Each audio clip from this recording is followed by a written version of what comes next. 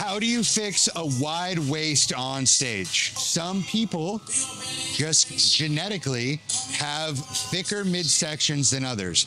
Maybe you have more external rotation in your hips and it just gives you just kind of a thick frame in the center.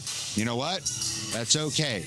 Is there a way that we can make it not look so wide and so aesthetically unpleasing? Yes, there's a couple things we can do. A lot of them have to do with positioning and abdominal activation. I have a water bottle here and we're gonna use it as an example, okay? I want you to think about this water bottle as your rib cage up here and your hips or your pelvis down here, okay? The concept I'm going to talk about and use this water bottle as an example is called rib cage to pelvis disassociation. What does disassociation mean? It means these things are not aligned, right? They can move opposite of each other. Think about like those old like 1980s jazzercise infomercials, right? The hips go one way, the shoulders go the other way. So like these things can move opposite each other. So I'm going to take this water bottle. We got rib cage up here, pelvis or hips down here. And now when I take the top part, when I take the ribs and I turn them in one direction, and then I turn the hips in another direction, okay? And I do this and I twist them in opposite directions, what happens? We get real skinny in the center.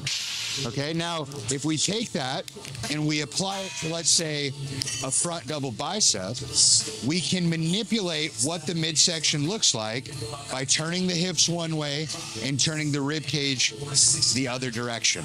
You can see here's a picture of Urs, the miracle bear. He does a great job of manipulating his hips and his rib cage to make him look like he has a really nice, tight waistline, okay? Here's another example. This one's a little bit over-exaggerated of Wesley Visser's, but you can see his hips are, if you were to see below this picture, his hips are in one direction, his rib cage is cranked in the opposite direction, okay? So when you're in a front double bicep, I want you to think about doing that. I want you to think about turning your hips in one direction and then turning your rib cage in the other direction. All right, that's gonna allow us to make that midsection look really nice and tight. I'm gonna show you an example here of another person doing this, all right?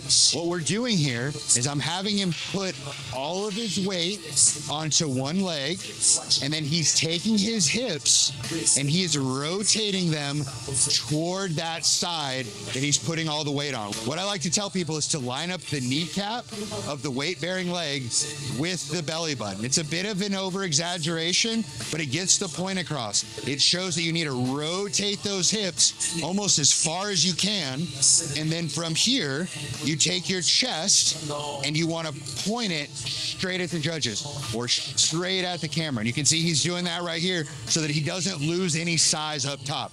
We don't lose any size down below because the quads are still activated. They're still very visible. But if we don't rotate our rib cage enough, we are in danger of losing size in the upper body. So how do we fix a wide waist on stage? We have to manipulate the pelvis and the rib cage. We have to disassociate those two girdles, the shoulder girdle and the pelvic girdle.